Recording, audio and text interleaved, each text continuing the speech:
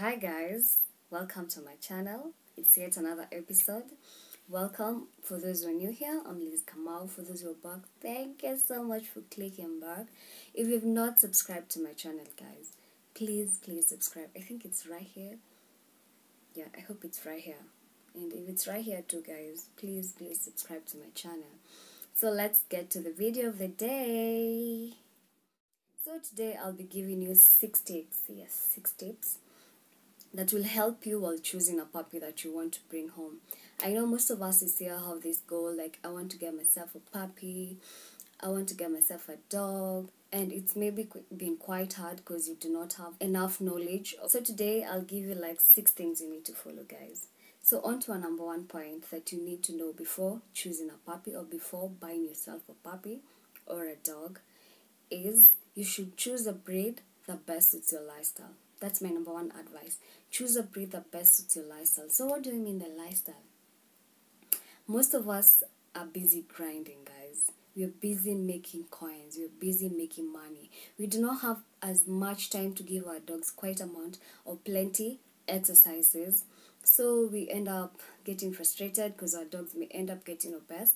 So it's advisable if you're getting yourself a puppy, make sure you get yourself a dog that requires minimal exercises, that you can give it during the weekends, in the evening. That will be quite okay. Lifestyle. I'll also advise you guys to get smaller dogs as compared to large dogs. If you have quite a small space, if your apartment is quite small or if your house is quite small, it's advisable that you get your puppy that won't grow to be so big and you'll end up maybe moving to another place, or maybe you end up giving it out because you just can't house it anymore. So on to our second point is grooming and maintenance.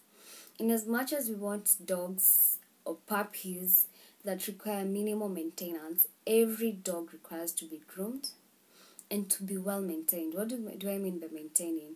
Wash it and even brush its hair. So for those of us who really don't have much time or really don't want to spend much time grooming our dog, it's advisable that you get dogs or puppies that are short haired and are smooth coated. This will minimize the time that you'll be using to be grooming your animal. So dogs like Doberman or Rottweiler or French Bulldog, these dogs require quite minimal maintenance and also minimal grooming. And to a third point is age. Most of us want to get big dogs because there's minimal maintenance, but you lie to yourself, guys. It's really quite hard to teach an old dog new tricks, as the saying goes. So it's advisable, guys, to choose a dog that's of age between 8 to 12 weeks. Here you can train your dog according to your own specifications without any stress and all that stuff. So on to our fourth point is vaccination. Always, guys, when you're getting yourself a new puppy or you want to get yourself a new puppy for the first time, always inquire on the number of vaccinations that your puppy has undergone to make sure it doesn't miss out on the others. Vaccinations are really important, and it might even cause your dog to die. We don't want your dog to die because of vaccinations and dewormings too. Now on to our fifth point. When you're getting yourself a new puppy, make sure, guys, you check the eyes, the nostrils, and the ears. Make sure there's no discharge coming out from these places, and also make sure that the skin is free from sores and itches. On to our last point is feeding.